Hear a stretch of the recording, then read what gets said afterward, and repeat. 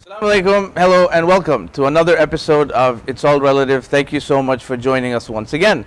Many of us, if not all of us, know someone in our families or in our extended families who may at some point in time battled with some form of cancer.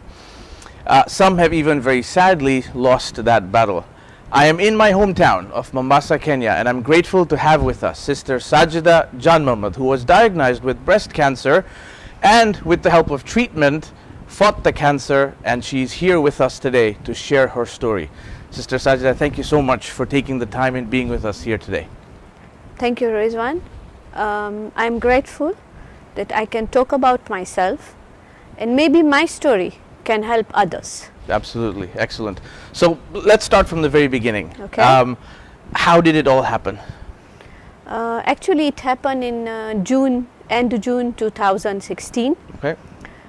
Just at the end of the month, suddenly I felt a small lump on top of my right breast, and as we never take this serious, I felt it's just a small pimple, and then I didn't take care of it.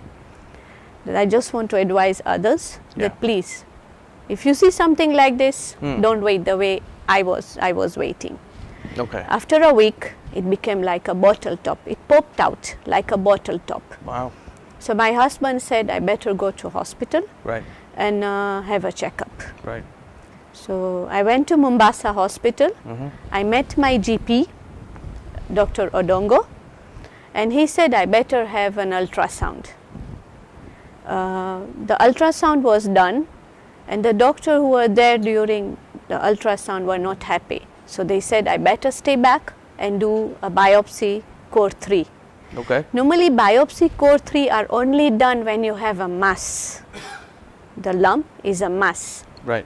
I had a bit of doubt, but I said no, it's nothing. And he did the biopsy, and I was waiting for the result. Okay. At that time I was 45 years old. All right. Now, I don't know much about cancer, probably as much as you do now, but from what I understand, there's always certain stages and levels. Can you tell us are there certain stages in breast cancer, or, what stage were you, did all this happen for you? There are 4 stages. The first one is stage 1, which the doctor can remove the lump. And then you might not need a chemo or a radio. Correct. From the second stage, there is always they remove the breast itself. So just to protect the patient not to have any reoccurrence you see. Okay. And I was myself on stage 2B. So I was operated and I got a mastectomy done by Dr. Palki. Yep. He's a good surgeon here in Mombasa. Okay. And when you do the operation, he said to my husband that it's better to do our duty than to look for the beauty. Right, of course. So this was a positive thing which he said to my husband, and this made us go ahead with the mastectomy. Okay, let's make it a little bit personal. Okay. What were the emotions that were felt, or how did you feel when you first found out that it's actually a bit serious? I got the report on Monday. As I said, my biopsy was done. Yeah. So in the middle I had the weekend. After the biopsy, I don't know, I had some feelings that something is wrong. We have sometimes feelings of when course. Something is Absolutely. going to happen, you have Yeah. those feelings. I don't know, I had some feelings in myself that no, this is something wrong, but I was positive. So on Monday when I got the report, the doctor Mombasa, the GP told me that you are going through breast cancer, your stage is 2B. Okay, I was a bit shocked, but not that much, because my aim was to know what next. So I just asked him, what is next now? Right. So he said you need to see a surgeon. As I said before, correct. We met the surgeon and he did the needful. Okay, now just a small question. Is this something that, how does it happen? Does it come down, family history, or can it just happen to a random person? Do you know? Okay, I have cancer in my family. Okay. Breast cancer, lung cancer, but I feel cancer does not come with family. Okay. It can even happen with an hormonal imbalance. And this is not only for a man, for a woman, which we always say that breast cancer is always there. Yeah. I would like to say the men also should take care. Of course. At their age. All right. Let's go into the treatment, which is probably very important for our audience to know. Tell us a little bit about the treatment process. How did it begin, and what did it entail? After my mastectomy done, the doctor asked me to do chemotherapy, because when they remove my breast, they have to remove some lymph nodes. Right. And one of my lymph nodes was already touched with cancer cells. Oh, okay. So the doctor advised me to have 8 chemotherapy. So 8 sessions? Yes, 8 sessions of chemotherapy. And after the 8 sessions, I went through 30 radiotherapy sessions. Wow. Okay. And what, in your opinion, was the most challenging part of these sessions? The chemo was a challenge also. There are many side effects. Right. But you have to be positive. Yep. Especially my chemo went well because my husband was there, my children was there. Yeah. Actually, I missed my son during this chemo. He's in Toronto, yes. Yeah, he's in Toronto. I really missed him. But Alhamdulillah, I had my husband, Zahira Bas, and my 2 daughters, Farhana and Mohaimina, right, who were hand to hand with me. Excellent. And I could face the challenge well. No, that's perfect. Is there, we hear or read about this a lot, or see it a lot, the hair loss, was that one of the side effects? Yes. To the treatment? Yes, it was. So it was. It was. How did you deal with that? Very difficult. It was really difficult. It's not easy to lose your hair just like this and to become bald. Just after my first chemotherapy, 2 weeks later, I started to lose my hair. Thank God at that time my mom was with me. Yeah. She supported me at that time. And you know, as we said, parents' dua is the most important thing you have with you. Yeah. My mom was with me and she really supported me. And I can say most is my husband. Right. Because once I became bald, he used to come home and knock on my head and said, knock, knock, I'm here. So that was making me, some humor to it, which is always nice. He actually, every lunchtime, dinner, morning or night, whatever time, he used to knock on my head and said, I'm here. Yeah, so this was really making me, giving me positive vibes. Excellent, that was perfectly put. You talked about your family and the impact they had. What about on the support network side? Because we've heard and read that for cancer patients there always is a support network outside of the family. Yes. Were you involved in such networks? Yes, we have 2 support groups here in Mombasa. Yeah. One is Brakasco, which is only for breast cancer. Ah, okay. And the second one is the Aga Khan support group, which I am the head over there. And we arrange 2 workshops every 3 months. And that group is only with different type of cancer. So we arrange those workshops, we talk. We have old people coming around, so it becomes positive for each other. Of course.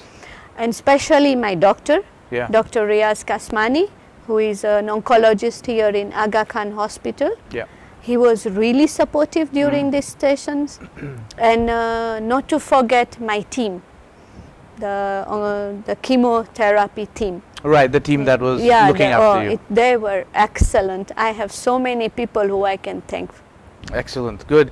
I want to make this a little bit, I guess, let's touch on a little bit of spirituality. You talked about your family, we touched on your support network, but what was it like when it comes to you and your faith and your religion? How much of a role, because it's a make or break point, because it can either weaken your faith or strengthen your faith when we're faced with tests and challenges in life. play out for you?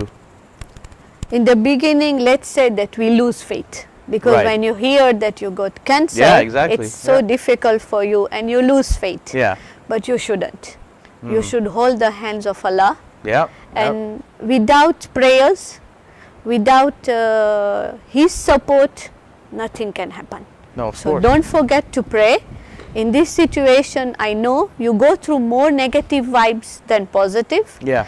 but have faith, think positive, and don't stop praying, because praying will bring you up. Absolutely. I want to go back a little bit into the treatment.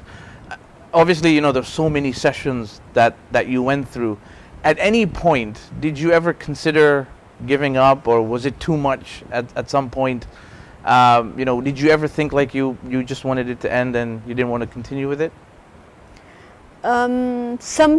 I think on the first one, Yeah. when I got my first chemo, Right. 2 weeks later I started to lose my hair, and then because of my white cells dropped down so badly, Yeah. I was admitted to hospital, and the doctor started those Nutus injection, which we says to boost the Right. white cells. I was down. I said, no, I don't want to do this. Right. But later on, when I went through my second one, I said, no, it's okay. It started I getting a little bit. yeah, I started to have those positive vibe, Right. and I said, no, I have to do it, because my children were there. They were really caring about me. Right. And actually, I can even say the care, the most care I got is my Jaffery family Right. in school. I'm Right. a teacher myself. Yes. And Jaffery, I work in Jaffery Academy. Right. And Jaffery school, all my friends over there, the teachers, the support staff, Your we can extended even family. say, yeah, Yeah, extended. They are a family. Absolutely. And the way they supported me, and yeah, I remember one thing. Yeah. You talk about the hair fall. Yeah. Yeah, let me tell you something. Yeah. I had two teachers with me. One Yeah. is still there, one has left. Their names is Mrs. Eva and Mrs. Evelyn. When I started to lose my hair one day in the staff room, I just put my hand inside my scarf and I removed my hair. I said, look, Eva, Evelyn, look, I'm losing, and I started to cry. Yeah. So they both came to me and they said, do you think you'll feel better if we become bold with you? So that was so nice of Very them, touching, and yeah. it was so touching that I just started to laugh.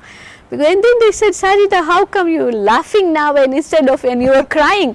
I said, look, I will be in scarf even if I become bold. That's true. What about you if you become bold? So then you have to Yeah. start wearing scarf like me. Absolutely. So, you know, these small things really It just boost added me. the Yeah. positive vibe. Yeah, it's added. What would you say to somebody now that you've come through the treatment, you've come out stronger? What would you say to somebody who has just been diagnosed with breast cancer? Now that you've been through it, of course, you would have some guidance for them. I have a friend who recently went through breast cancer. Right. I supported her, and the only thing I would like to say, don't be afraid. Don't be afraid. It's there, kick it. Right. If not, you are the loser. Absolutely. You have to think positive. You know it is there, it is in your body. Even if you do your chemo, your therapy, it will be there. But you have Right. to kick it. On the first stage, kick it out and then think something else. And what happens after? Because obviously I know we would hope that life goes back to normal. Is there any parts of it that, how do I say this?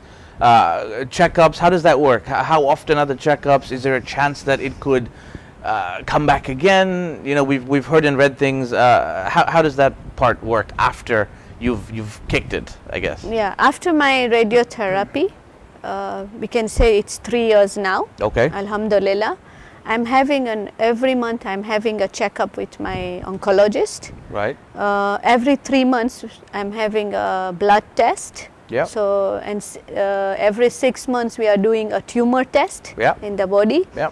And every year I go through a CT scan just Right. to check if everything is fine inside the body. Okay. So far, alhamdulillah. And the only thing I can say that do not miss your checkup. Of course. And for breast cancer, after your treatment, there are some patients does not need tablets because they have ER and PR which can be positive or negative. Right. So mine was both positive. So now I am on a 10 years tablet. Okay. I have to take one tablet every day. Yeah. But Alhamdulillah, I am fine. Good. Excellent. And we hope and pray that it stays that way. Yeah, inshallah. Because diet is such a big part of our life, obviously, is there anything that you can't eat anymore, or anything you're told not to eat? Is anything like that, or? Sugar. Sugar. Sugar. Of course. We Yeah. say sugar is sweet, Yeah. but for cancer, Yeah. sugar is poison. Wow. You Okay. have So to be sugar. very careful with sugar. It's not that your life ends up there. Right. As Right. my doctor said, that you are not going to die without sugar. Right. If you feel like having a Black Forest cake, Yeah. take it at least once a week or once a month. So in moderation. Yeah, Of course. you can take it. But no major changes to the diet per se. Diet is the only thing. Just take care of more oily food. Right. Fried food. Yeah, yes, of fried course. food. Yeah. But in the beginning, Okay. actually now I do take, but Yes. I moderate my diet. Of course.